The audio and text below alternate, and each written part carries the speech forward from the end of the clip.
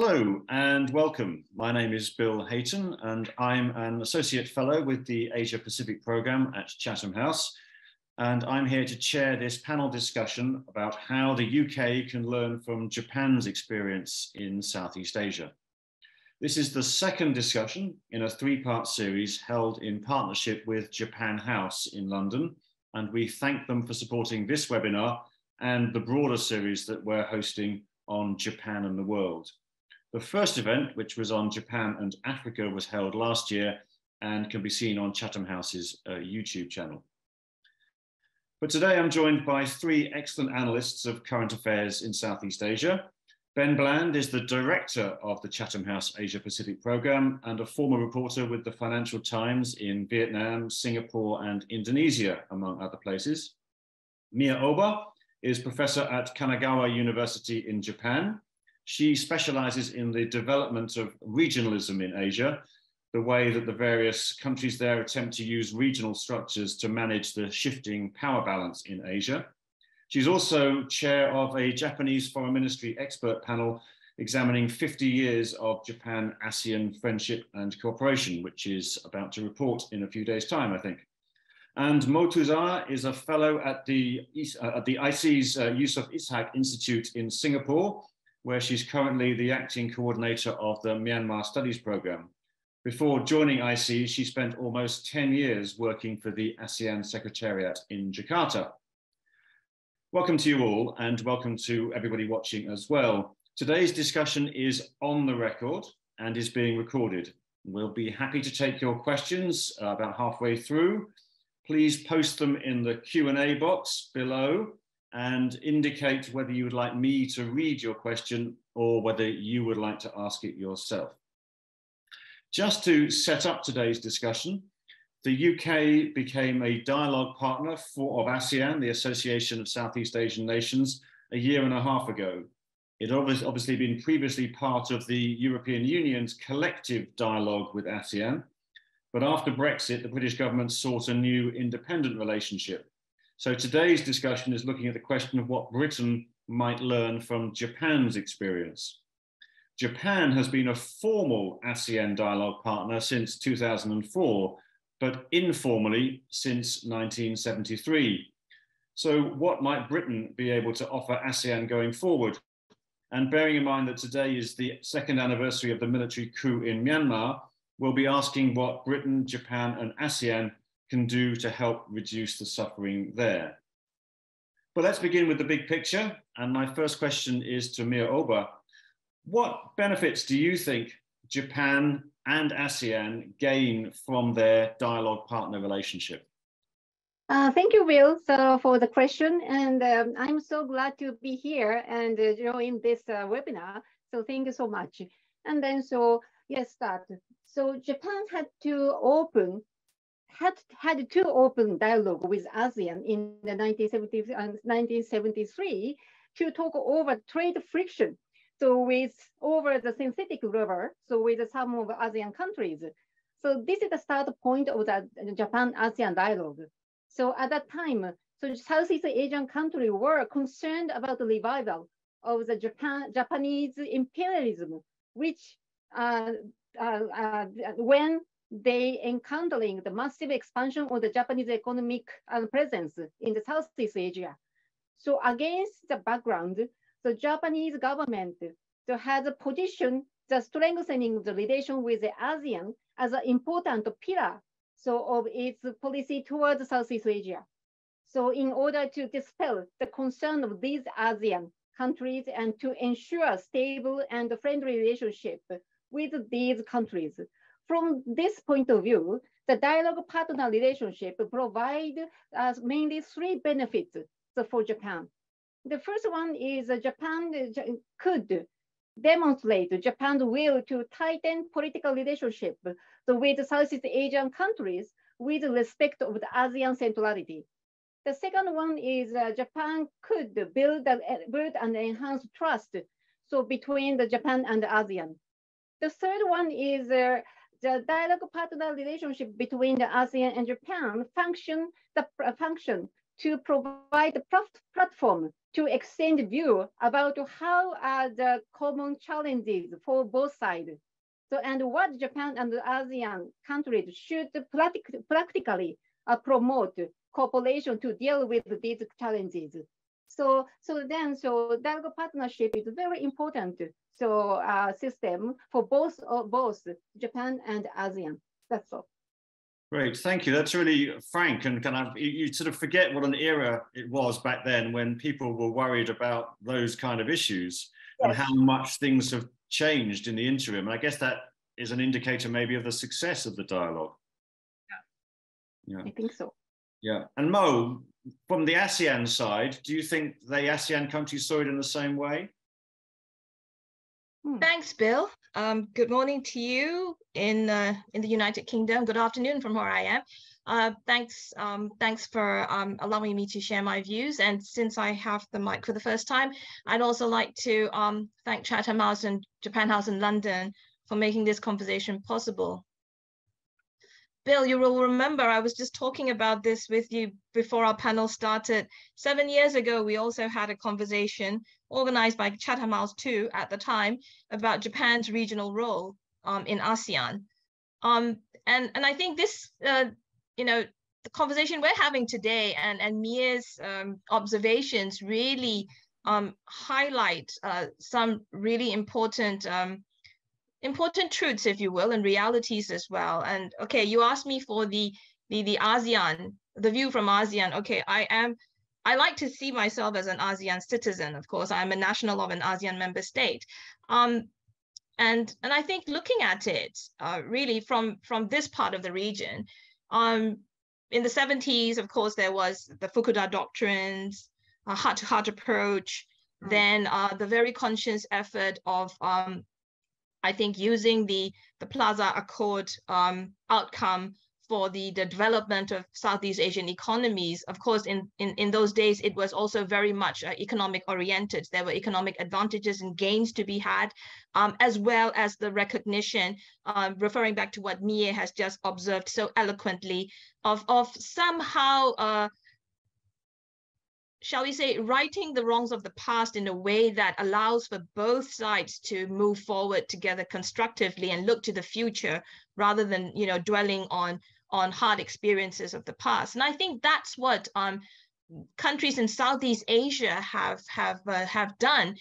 There was this conscious, I think, decision, if you will, since the 70s by the leaders then of Southeast Asia to really look forward to the future and then identify what kind of role a country, a partner like Japan should and could have in forging that future together with the Southeast Asian states. So I think that's the kind of, I think, conscious decision and view that people in this part of the world have. And if we look at, the past 50 years or so since dialogue relations were established between ASEAN and Japan, definitely we do see that role of Japan in helping the ASEAN members grow and develop. I think that role is firmly entrenched. It has been firmly entrenched over the decades, whether, it's assistance for infrastructure or whether it's human resources development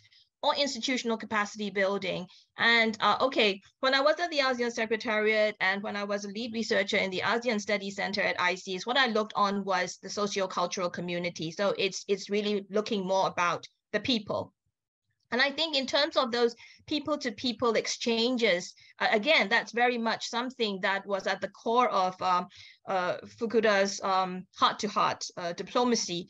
Japan instituted the Ship for Southeast Asia Youth Program long before there were more formalized youth exchanges or student exchanges under Japan, the ASEAN-Japan framework.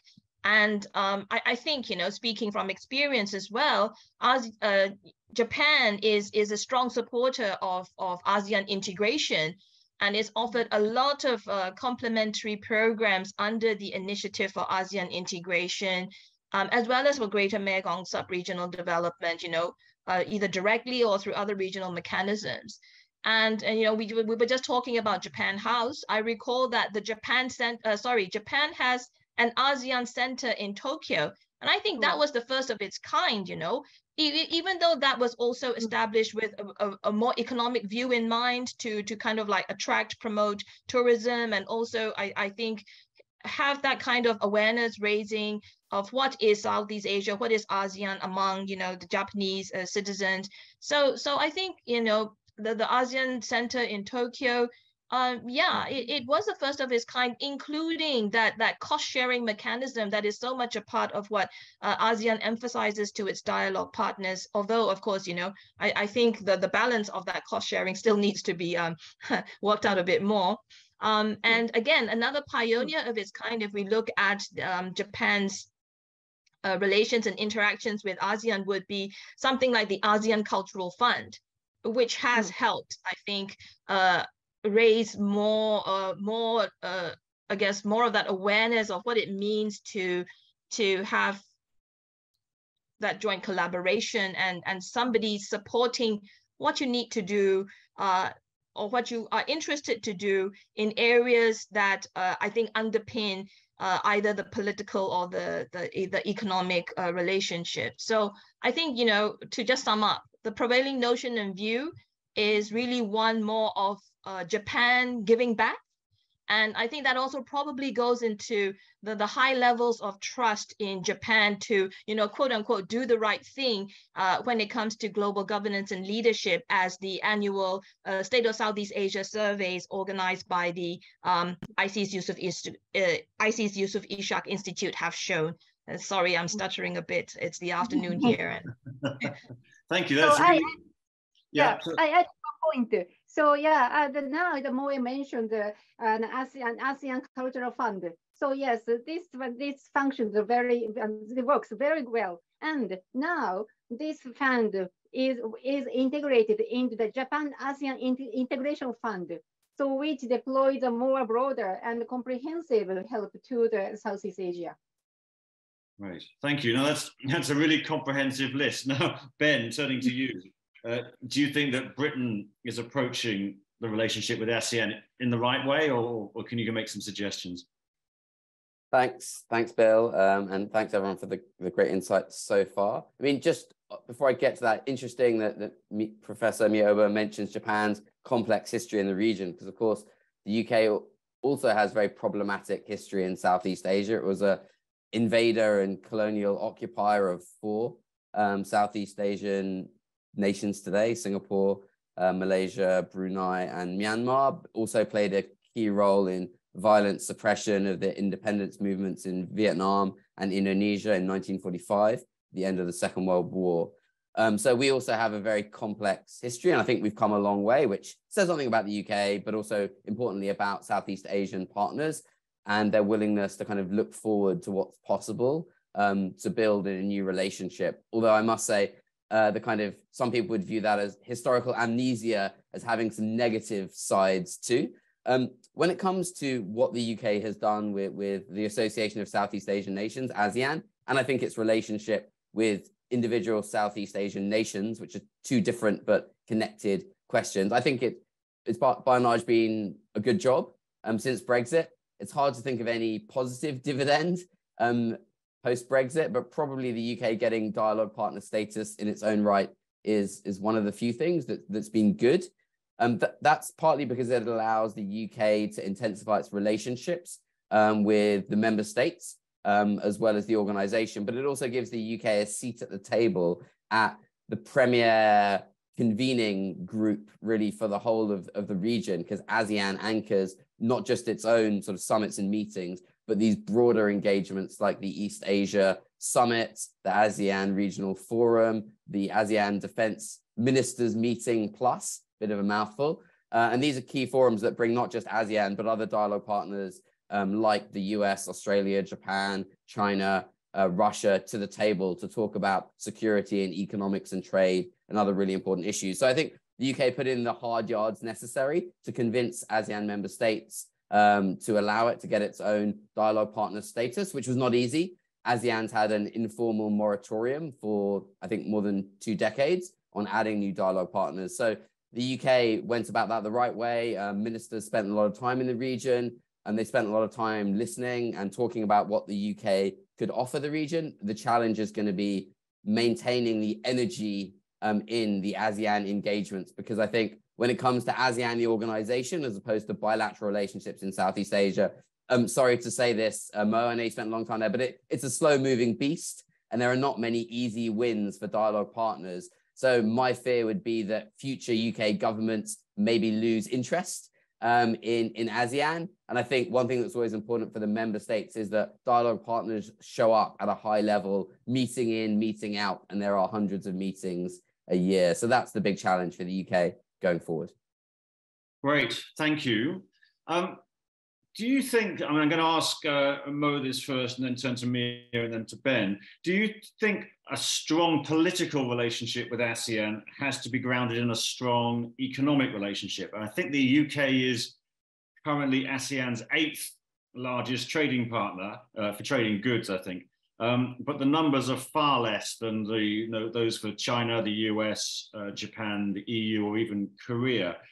So do you think that might limit the strength of ties? Maybe Mo first. Okay, thanks, Bill. That's a great question. And maybe I'll try to link to some of the very pertinent points Ben raised. Yes, I may be an ASEANi, but that doesn't mean I'm blind to ASEAN's shortcomings as well, right? But I guess where we're coming from is that we all want good things. We all want to see good things rather than not so good things. Right, so strong political relationship grounded in a strong economic relationship. I think, if you look back at the beginnings of ASEAN's external relations, they had both political and economic motivations, didn't they? So I think both the political and the economic relationships are important. And again, if we look at how ASEAN started those dialogue discussions, first with the EU and well, even before the EU, the EEC, and then with Japan in the early 70s, they all started with specific economic issues or interests. And Mie can correct me if I'm wrong, but I think even the first conversations between ASEAN and Japan were over some kind of an economic competition over rubber production. I was still a kindergarten kid at that time, but I think, it started with I think really specific economic concerns that governments were worried about their own I guess relevance.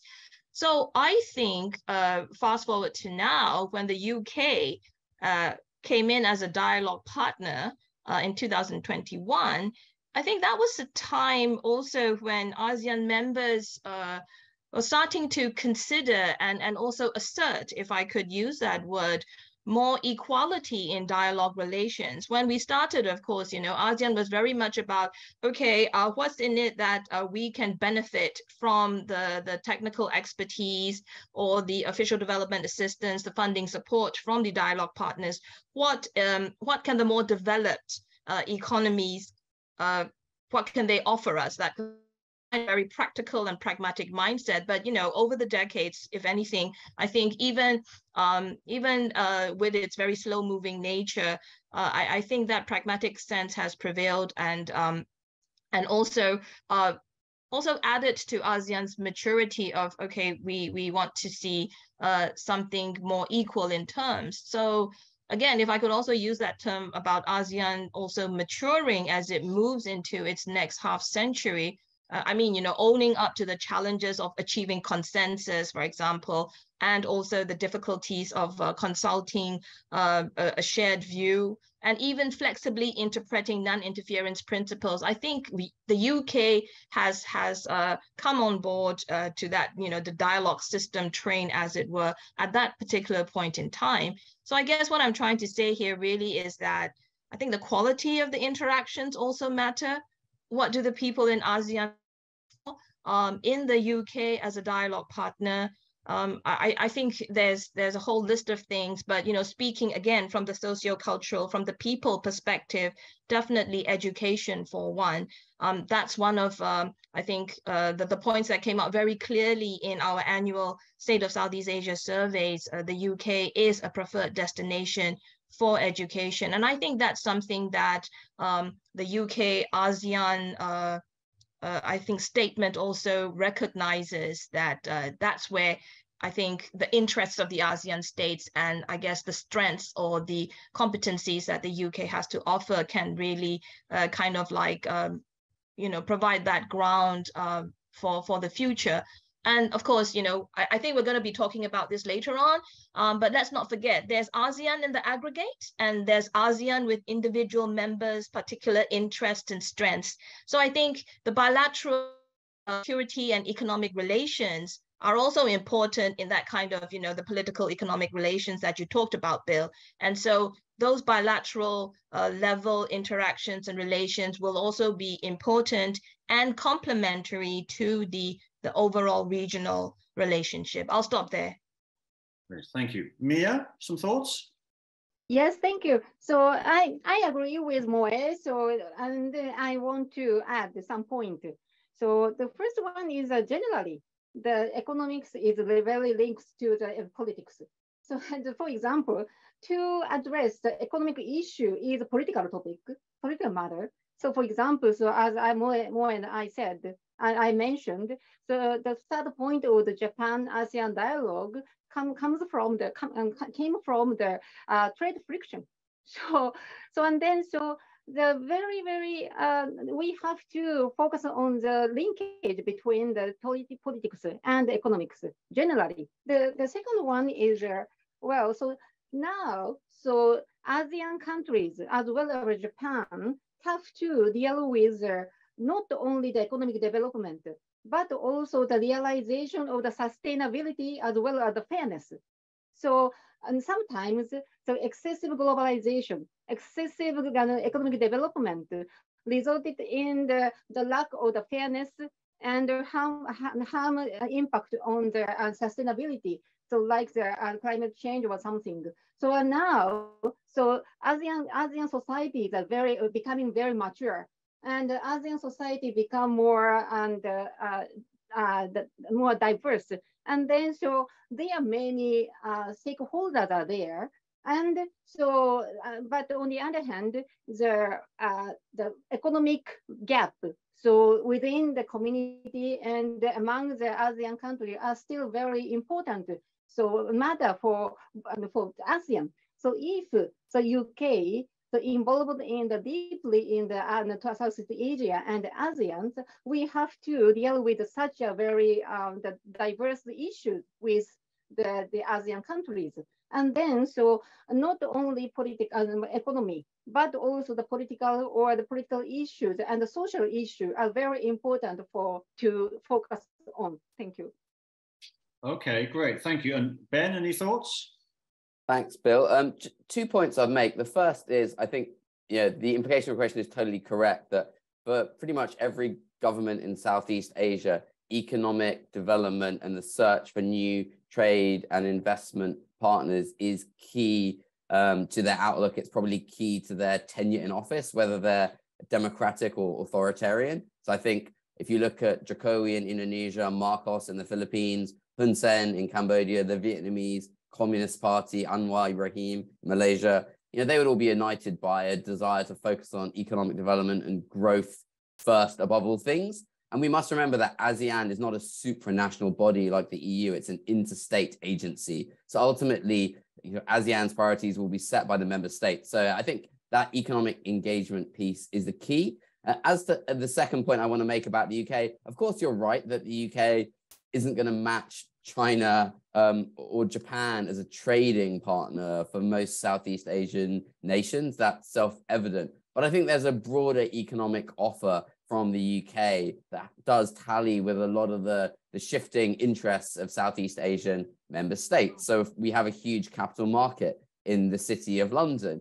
So many of our biggest British listed companies are big investors in Southeast Asia, the likes of HSBC, BP, Prudential, and many more. But there are also many small companies, mining companies, finance companies, investment companies that are investing in Southeast Asia or have funds in Southeast Asia that have listed in London or sought to raise money in London. So we have the capital market, we have kind of the green and sustainable finance which is emerging around that, which I think is another big offer that the UK has. We have education already been mentioned, some of the world's top universities, and many people want to come to the UK, because of the advantages we have of having colonized the world and forced much of it to speak our language, an unfair advantage, but one that we have nevertheless.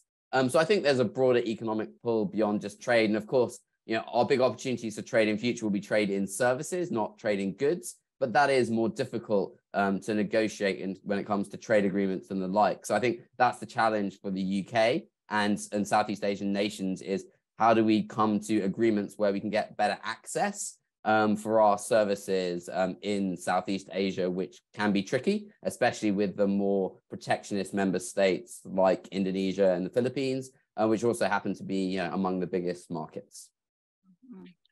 Mo and Mia, any quick thoughts about how that'll be, regarded in the region? Mo?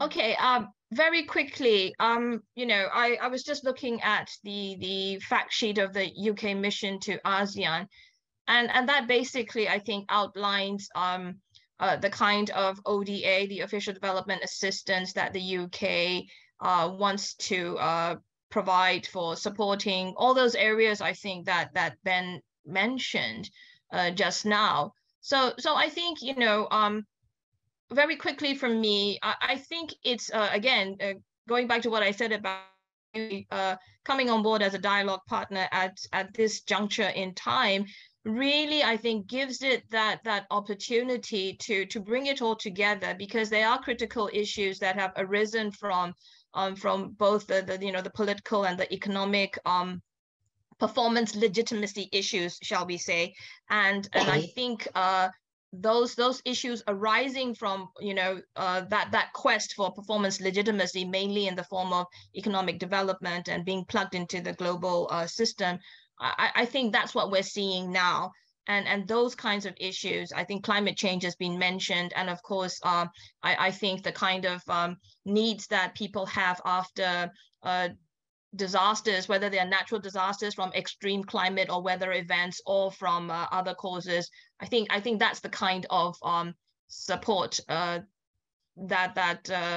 we can look to from this kind of a relationship, well as as ASEAN societies also develop and grow and mature, there's that value-based component of global Britain that might be become more relevant as well. Thank you. And Mia? Well, so yes, so yeah, I think basically, so ODA as well as investment from the UK are welcoming for the ASEAN countries. So because ASEAN countries want to have various partners, so to deal with many challenges, so economic development and climate change and so on. So and then the UK and ASEAN have to cooperate to facilitate the business circumstances. So for both sides. So I mean that the UK enterprises as well as the ASEAN countries, the local companies, to promote their work together. So to result in the more economic development, as well as to deal with sustainability, as well as the fairness. And so for Southeast Asia, to build the rule-based regional order is a very crucial now. So the UK's involvement in the Southeast Asia contributed to this aim and purpose. Thank you very much. Great, thank you. Now, Ben mentioned this a moment ago, that ASEAN is an interstate organization. And so I think Japan and the UK have to work out how much they deal with the member governments themselves and how much they deal with the Secretariat and which issue to engage on which level with. Mia, any thoughts about the best way to do that? Yeah, of course. So the UK parallelly have to foster the good relationship with the Secretariat as individual ASEAN member countries. So I really want to emphasize this point. So please, So keep in mind that the small countries in the ASEAN are very important. So because ASEAN decision-making process is a consensus. And then so even the very small country have a veto power. And then so, yeah, so many countries, including Japan, are inclined to only focus on the great powers, big powers like Indonesia and Thailand. So of course, economically and politically, Indonesia and Thailand, such a big power in the Southeast Asia, are very important. But on the other hand, Laos, Cambodia, and Brunei, such a very small power. The small power has a very big power as a veto power. And then so please keep in mind that don't forget the importance of small power in the ASEAN. The famous ASEAN consensus. Any one country can block an agreement. Yeah. Yes, Mo? right. Yeah. Any thoughts? Right. I mean, you know, we've been discussing various aspects of that, right? And this is really, again, what I referred to earlier on about ASEAN in the aggregate and ASEAN as, you know, individual member states, and then that's what dialogue partners also come up with, right? You have all these mechanisms that you engage with, and at the same time, there's also these bilateral relations and interactions that countries like the UK and Japan have with each of the states in Southeast Asia. So if we look at what have been identified, say, as, you know, all these collective priorities at the regional level, again, you know, you've got these cross-cutting topics also related to non-traditional security that come up, topics like climate change. But I think post-pandemic, a lot of the ASEAN countries are also very much concerned about what are going to be the economic impacts of you know, pandemic recovery going to be, the unemployment and the economic recession fears and so on, as well as the impacts on health. And I think those continue to be the kind of like the regional concerns and challenges that ASEAN will also present to its dialogue partners to work together with them. Interestingly, though, in the 2022 State of Southeast Asia survey, the respondents from Myanmar ranked human rights as their top concern. So again, this is also to link on to what Mie was mentioning earlier about, you know, different member states in ASEAN have maybe have different priorities. The smaller states, or what's going on in each of these states, also may have some bearing and relevance on what they view can come out of the regional relationship. And of course, never far from people's minds in this part of the world is the concern about, you know, increased military tensions arising from potential flashpoints. So I'm going to fall back on something that I usually say, wearing my ASEAN hat, about, you know, aligning, or well, maybe syncing might be a better word to use, syncing the regional commitments with national interests or strengths. And I think Japan is quite good at doing that. Japan has been very good at doing that in the past few decades. But I think, you know, we're in the 21st century. We also need to move with the times, and I think not just fall back on past precedent all the time. So I think that's what is at the back of my mind when I keep talking about maybe the people-centered topics taking more centered stage in most countries and in global discourse.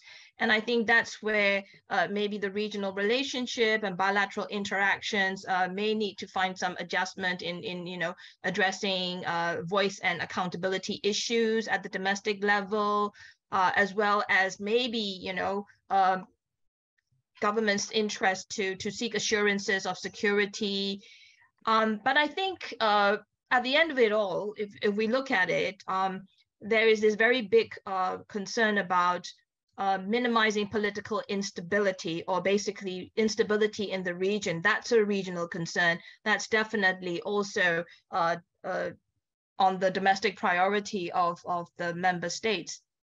And probably this is where, you know, the Myanmar example, the Myanmar case becomes so pertinent, because, you know, we've seen different approaches and rationales on dealing with or addressing the ongoing crisis in Myanmar. We've seen since 2021, these divided views and approaches regionally, as well as among the different dialogue partners of ASEAN, particularly those in the region and who have long borders with Myanmar. So I think this is also one of the topics where I think how the regional cooperation agenda goes ahead or moves along with dialogue partner contributions and efforts, and how I think each of our different bilateral interactions with, say, a country like Myanmar now under military rule, under the military regime of the State Administration Council, and dealing with those diplomatic difficulties and complexities there. I think that really, makes us think of that regional and national syncing of priorities and commitments. At the end of it all, there's this responsibility to implement. I think I said that 7 years ago. And so what does that responsibility to implement means when we talk about our regional commitments, particularly the ASEAN member states who have all signed on to these regional commitments? And of course, the dialogue partners that have also signed on to the Treaty of Amity and Cooperation that commits them to working with ASEAN. Yeah, and obviously today, we're all thinking about Myanmar quite closely. Mia, I mean, in terms of its relationship with, Japan has continued to engage to some extent with the military authorities in Myanmar. Is that fair to say? Whereas Britain has obviously taken a much more, kind of rejectionist approach, I suppose you might say. Anything that you think, that Japan's experience with Myanmar can teach us? Yes, so in the past, Japan had been very tolerant to the various regimes in the Southeast Asia, not only Southeast Asia, not in but in the whole of the world. It means that sometimes Japan is very tolerant to the authoritarian regime. So, but this Myanmar case is a little bit different. So the Japanese government condemn the now authoritarian regime in the Myanmar. So, but on the other hand, some Japanese enterprises still stayed the branches so in the Myanmar, and then some such a company tend to be very criticized in Japan, but such a company still try to keep them and keep the economic and business relationship with the authoritarian regime. I think it's so bad thing.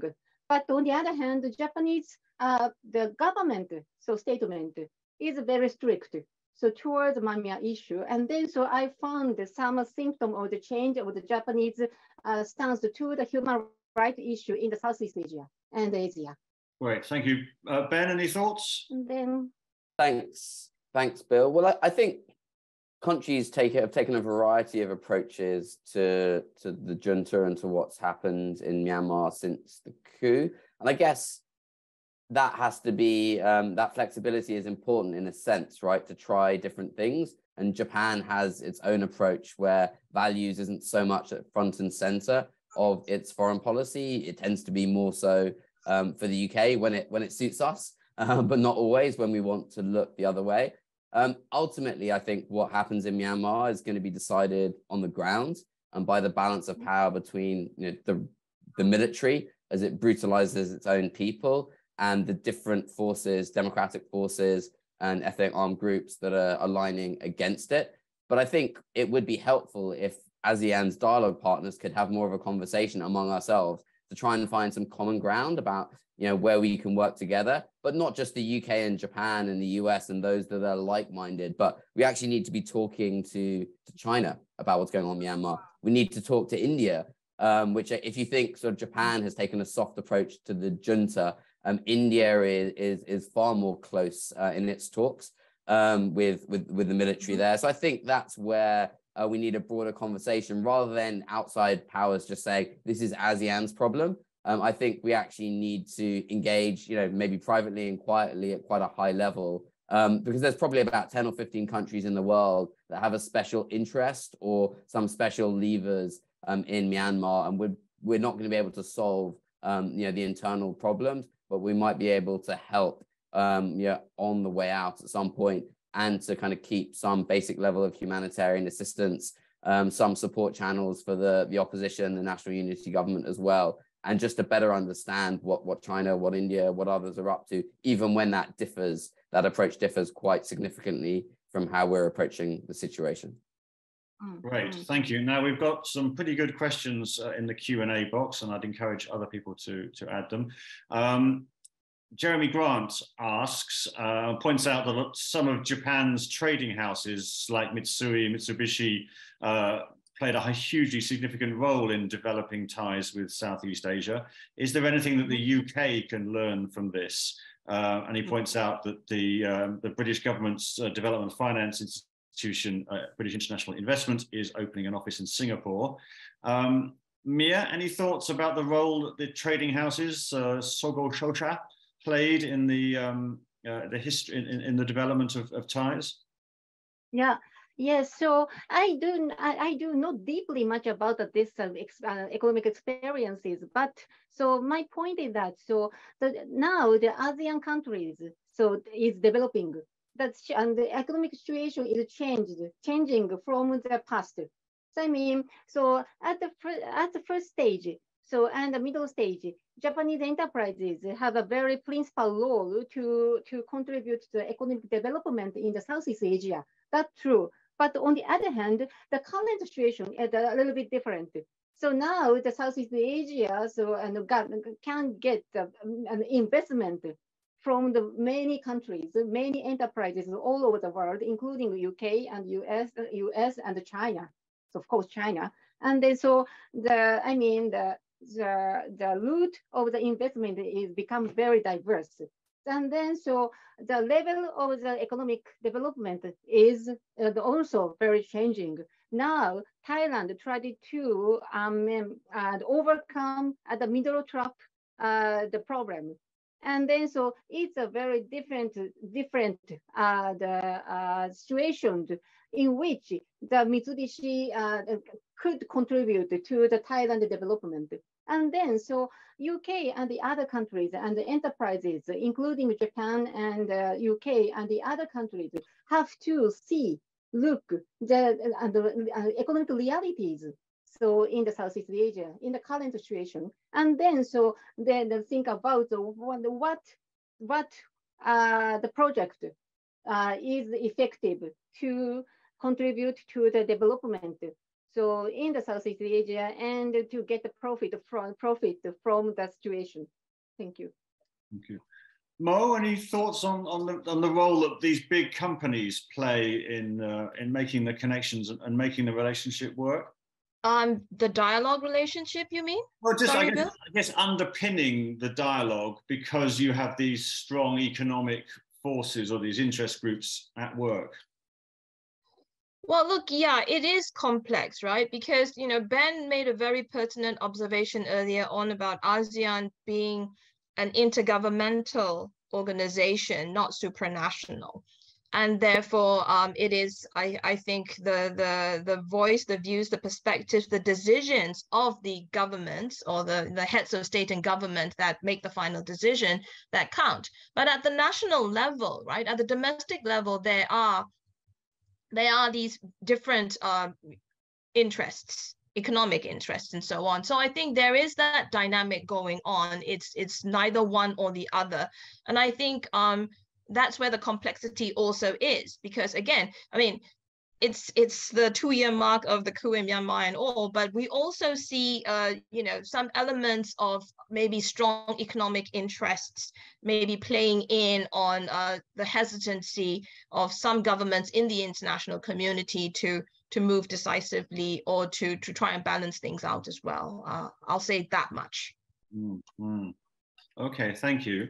Next question. Bill, if I could just jump in quickly. I mean, obviously the structure of the UK's economy is very, very different from that of Japan's, and we don't have the kind of Japan Inc. Relationship between our biggest companies and our government that Japan has had, particularly in the past. But the UK's advantage economically is that we're a very open, perhaps one of the world's most open economies. And I think this kind of business channel on all sides is a really important one. The UK government can help that, I think, at the margins by helping to promote economic reform in Southeast Asia through technical assistance and through development assistance.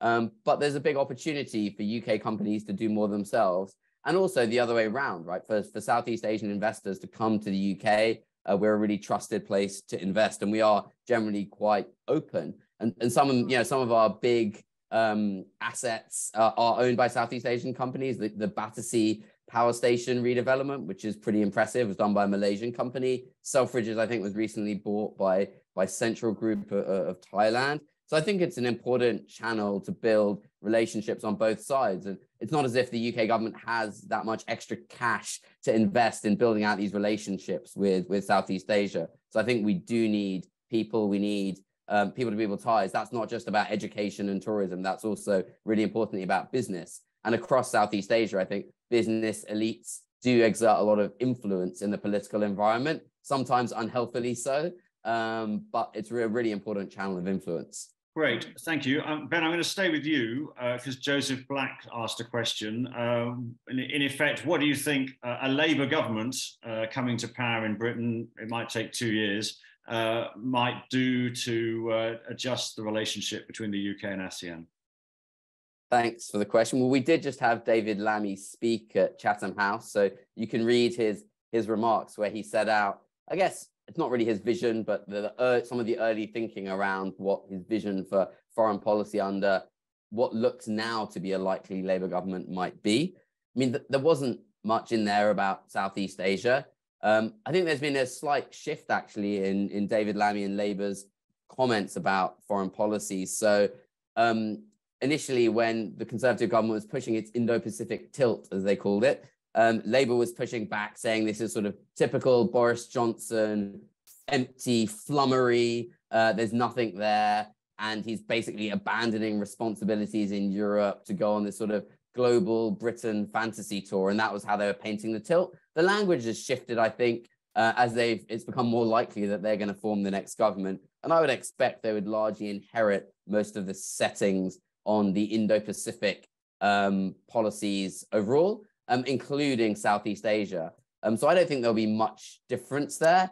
I think the challenge would be, as I hinted earlier, to maintain the level of engagement in Southeast Asia and with ASEAN, because the UK government can't prioritize all parts of the world all the time at a time when government budgets are really, really constrained. So ultimately, how do we do more in Southeast Asia while we're also doing more in Europe and around Ukraine without doing less in other parts of the world? And I'm not sure yet, to be frank, that the Labour Party or the Conservative Party or others in the foreign policy establishment are ready to make that kind of decision to commit to Southeast Asia and withdraw resources from other places. But that, in the end, that's what's going to be necessary unless we're willing to increase our diplomatic budget, which I think would be great, but doesn't look likely under a Labour government either, frankly. And just a little kind of asterisk there, we're expecting the announcement of the refreshed integrated review at some point in the next couple of months. And so we'll see a bit more about how the UK is willing to spend and prioritise there. Now, a question, I'm even looking to the sort of the bigger picture, the big politics here. Question from Matt Engman. With the UK and Japan both aligned with the US Indo-Pacific strategy, how can the UK and Japan mitigate the risks of fragmentation in ASEAN, the ASEAN countries being pulled in different directions by US-China competition, and maintain ASEAN as an important platform for multilateralism? Who would like to go first on that? Mia? Yes, thank you. So it's very difficult and tough question to answer. So because Japan does not always follow the US and Indo-Pacific strategy. So I mean, the Japan have tried to keep the room to cooperate with China. So its Indo-Pacific strategy. And on the other hand, so the U.S. Indo-Pacific strategy tried to encounter the rise of China. So and then so sometimes so the U.S. and Japan's view on the Indo-Pacific are diverse. So it's a premise. And then so I'm not sure. So what is a clear objective of the UK's Indo-Pacific strategy? Sometimes, of course. So I can see the UK demonstrate it will to involved in the Indo-Pacific issues. I understand. So, but so what is the real aim of the UK? To encounter the China or to keep the good relationship with China, as well as to enhance the relationship with Japan and the other countries like India and Australia and so on. So and then so I'm not sure. So what is the real aim of the UK in terms of the Indo-Pacific? And then so maybe US and if the US, Japan, and UK enhance its linkage so too much, maybe it results in the concern of the Southeast Asia. So because Southeast Asian countries want to take side, so they don't want to choose the one side. So US and China. They do not want to be involved in the US-China rivalry. If so, if the Japan and the UK and the US to tighten their linkage, the strategic linkage very tighten, and then so to involve in the South, try to involve in the Southeast Asia, maybe it leading to the very strong concern among the Southeast Asia. And then so we have to be very cautious about how these three countries so collaborate with each other to involve in the Southeast Asia. I mean, so maybe so we have to individually so engage in the Southeast Asia. So of course, the majority in Japanese political circle so argue an opposite the direction. So some people, the Japan and UK and US try to tighten their collaboration toward the Southeast Asia, but I don't think so. So I mean, so each country have its interest in the Southeast Asia, and we have to think about the Southeast Asia hedging strategy. And then so we have to approach individually to the Southeast Asia. This is my point, my opinion. Great, thank you. Mo, any thoughts on managing US-China competition and whether the fact that the UK and Japan are aligned with the US broadly, does that affect how they engage with ASEAN? I think Mia said it really comprehensively and eloquently. You know, here in Southeast Asia, of course, the reality of the picture is as Mia painted, right? We've got this big neighbor to the north that's like really present in this region, and there's this awareness, I think, through all the Southeast Asian countries of China's large footprint in the region. But at the same time, whether or not that large footprint is viewed, with any level of sanguinity is another thing. I mean, again, I keep falling back on our annual surveys that we do, but that's because we really want to track the sentiments of those who are in a position of informing policy or actually giving inputs to policy here in the region. The awareness that China's presence politically or economically in this region is large, and it has basically has that impact on countries in the region, does not necessarily translate into trust. And I think there's this big fear, of course, of how that large footprint, how that large presence might also impinge on countries' sovereignties and foreign policy. So I think that's the kind of attitudes we have here in this part of the world.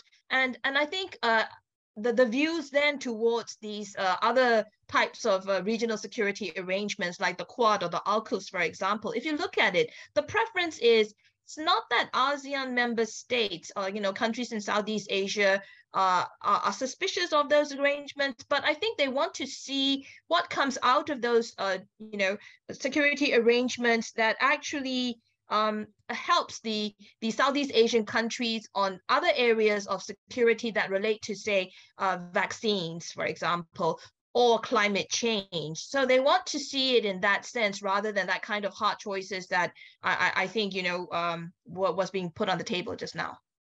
Great, thank you. And Ben, a minute or two, any thoughts on this? Well, I think fragmentation is a real risk, not just about China, but look at how divided ASEAN is at the moment over how to respond to what's going on in Myanmar. And look at the fact that ASEAN member states basically underfund the Secretariat of ASEAN. So when I was there recently, you could see how overworked people were. So there are a lot of pressures, to be clear. And of course, US-China competition and the response to it adds another one, because ASEAN's centrality can't just be asserted by member states or by dialogue partners either. It's something that has to be kind of demonstrated and maintained. And to my mind, initiatives like the Quad, to a lesser extent AUKUS, but even things like the CPTPP, they do represent alternative kind of centers of geopolitical gravity and geoeconomic gravity in the region, that if the Quad leaders meeting becomes annualized and important, and necessarily the East Asia Summit and ASEAN leaders meetings look a bit less relevant at setting the agenda for the broader region. But you can't just sort of wish these things away. They're happening in response to real changes. So the challenge for Southeast Asia, I think, is to find more internal coherence, to find ways to push integration, which is really hard with the Myanmar question, but also Timor-Leste meant to be joining. It's got approval in principle to do so. So that's the challenge for ASEAN member states. It's not just to say, don't ignore us, don't ignore ASEAN centrality, don't undermine us, but ASEAN member states have to show why they matter too, right? And we also have to show that we're serious about engaging. So I think it'll take both sides, but that's going to be difficult because there are so many different forces pulling apart. And multilateralism is really, really hard. It's not something that's easy for any country, as evidenced by the UK, which left its own regional body in the last few years and is now in a very messy situation. So I think it's going to take a lot of work on all sides. There's no easy answers there. Great, thank you very much. Unfortunately, lots of British conversations still come back to Brexit, don't they? My thanks to all of you for taking part, and we have had so many questions, and I'm really sorry that we haven't been able to get to all of them. I hope we'll be able to address those in future events. My thanks to the three panelists today, Ben Bland from Chatham House, Mia Oba of Kanagawa University, and Mo Tuzar from the IC's Yusof Ishak Institute in Singapore. Thanks also to our partners, Japan House in London. The last in this series of 3 webinars will examine the prospects for Japan's G7 presidency this year, and we'll let you know the date for that when it's confirmed. Chatham House aims to be the leading foreign affairs think tank in the UK, and we always welcome your participation. If you'd like more information about the work of the Asia-Pacific Programme and other parts of our work, please check the website, chathamhouse.org. Thanks to everybody for taking part. We've had a great audience and great panelists, and see you again soon. Bye-bye.